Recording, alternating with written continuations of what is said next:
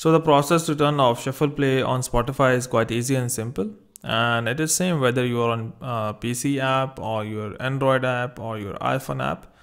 The process is almost similar. So simply go and open up your Spotify app, and here we go.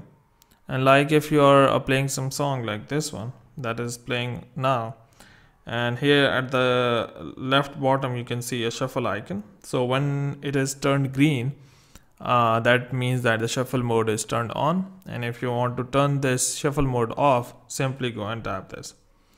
In case if you're on PC, you will be seeing a similar option, someone located at somewhat here at the bottom right of the display thing. And in case if you're on a free version of Spotify, you might not be able to use this feature.